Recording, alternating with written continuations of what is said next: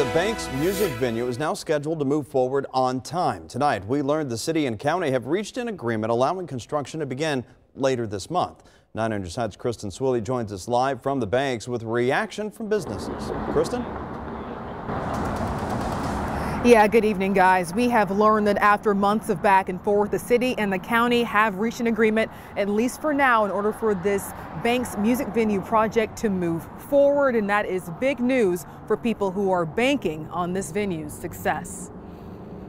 We're all very happy. It's been in the mix for a long time. Music to their ears. Those who make their living on the banks are pleased to see plans for this new multi-million-dollar venue hit a high note. I think this will kind of stimulate our slower season a lot better, and it's just going to add something to the mix. I mean, can't always have sports. It'd be nice to have some music venues here. It's great news. I mean, we're totally 100% behind it. Both Danny Krisnowick and Nick Ramsey have been with their respective bars since the first pour. They both worried about the possibility of losing some residential zoning at the city's request, a proposal that's been dropped in exchange for 2 parcels of land closest to the Bengals Stadium for the county to develop. When OTR grew up, that's where, they started realizing there was a need for more residential. That became a priority, and you saw how that's worked out. After a tense meeting with the City Planning Commission just last week, resolution.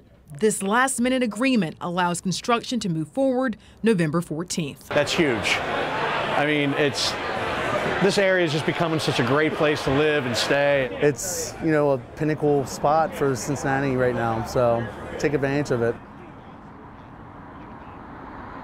Now that music venue is scheduled to open November of 2020. Reporting live at the banks this evening, Kristen Swilley, 9 on your side.